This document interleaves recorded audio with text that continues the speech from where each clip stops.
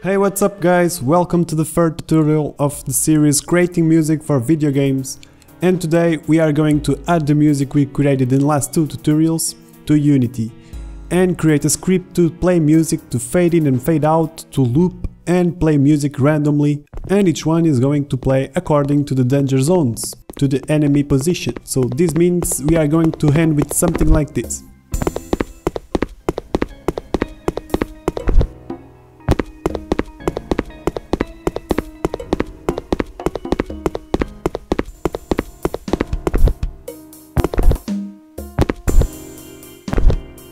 So if you want to know how these musics were made, you can find the last two tutorials in the description. One is with Ableton and the other one with Fruity Loops. In both cases I will export the drums and the melodies separately, but you can export instruments individually if you only want to play the piano, the strings or the bass. That's up to you. The script we are going to create will allow you to play everything you want and sync it at the same time. If you don't want to know how to export and go to Unity directly, you can go to the second minute and 30 seconds. So for those who followed the first tutorial and created music in Ableton, they can select the slide bar and choose what they want to export. So let's say I'm gonna export the first 16 bars. This means only the drums, so I press the yellow button to shut down the melody.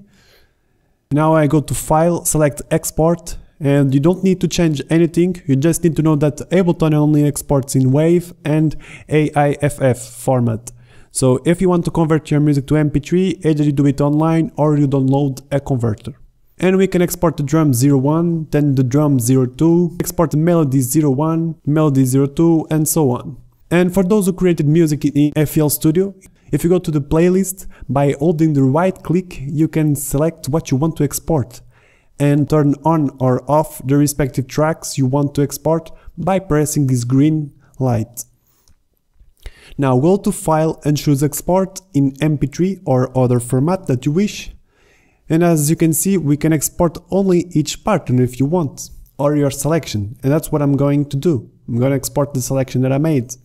And this one I'm going to name it to something like FL Drum 01, then FL Melody 01 and FL Melody 02, and so on. Okay, so let's move on to the Unity, and in my scene I have those three circles, which are merely figurative. They don't influence the code, it's just to represent visually when the music will change. And I also have a cube that represents the enemy, nothing special. And we have the FPS controller that if you want you can import it from the assets, so you can go to the assets, select import package, characters, and here you can find the FPS controller. So let's go ahead and create an empty object and rename it to Sound Manager. And if we select the FPS controller, we can see that it has already an audio source to play the footsteps. And we are not going to use this object, but we can use the child as our player, the first person character, because we are going to need to add audio sources.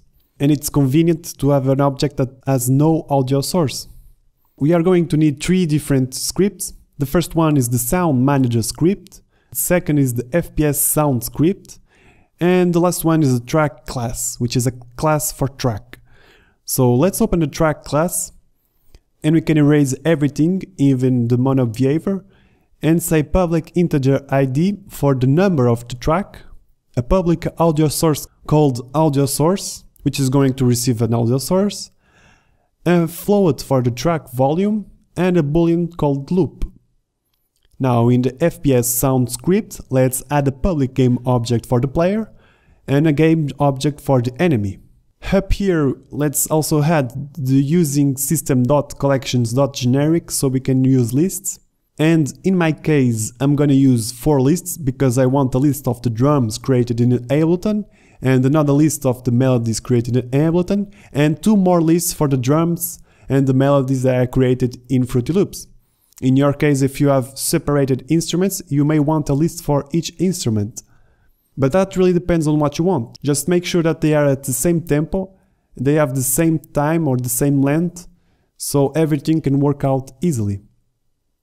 I also created 3 private booleans. One is called in calm zone, which is true, and then I created the in alert zone and in danger zone to false.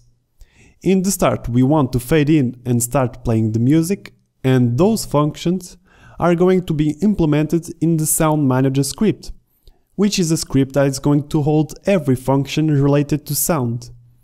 Just make sure to add using Unity engine.audio and system.collections.generic. And in this script everything will be static, so we can have access from anywhere in our game, and I think this is quite useful in my opinion. So let's create the public static play music function, which is going to receive the game object where the audio source is. So we say game object dot get component audio source and play one shot, and we want to play the audio clip we are going to receive, which contains a music or a sound. And here in the FPS sound script we say sound manager script.playMusic, the object where the audio source is, which in this case is the same object that holds this script. And we want to play the clip number 2 from the Ableton melodies, just to show how this works. Let's also say that in the update we have the calm zone, the alert zone and the danger zone. So this means that if vector dot distance between the enemy and our player position is bigger, then let's just create two floats, one called calm distance and the other alert distance. So if it's bigger than calm distance, which can be 80 for this example, and alert distance can be 30. So if the distance between the enemy and the player is bigger than the calm distance and the isCalmZone boolean is false, we are going to say that isCalmZone boolean is true and the isAlert and the isDanger zones are false. And we want to play music, and it's the melody 0 from the Ableton melodies. Now copy and paste to the alert and the danger zones, and let's just create a range for the alert zone. We are going to say that if the distance between the enemy and the player position is smaller or equal to the calm distance, and if the distance between the enemy and the player is bigger than the alert distance, and the isAlertZone boolean is false, then we want to set the boolean isAlertZone to true and the others to false, as well as the track that we are going to play. The danger zone is minus or equal to the alert distance, and if is the danger zone false. Now in the inspector, let's add our player, which is the first person character, and add the enemy as well. Now let's import our musics in case you haven't already done it, and we can add them to our lists like this. Okay, so now that we have our drums and melodies in the lists, let's add an audio source.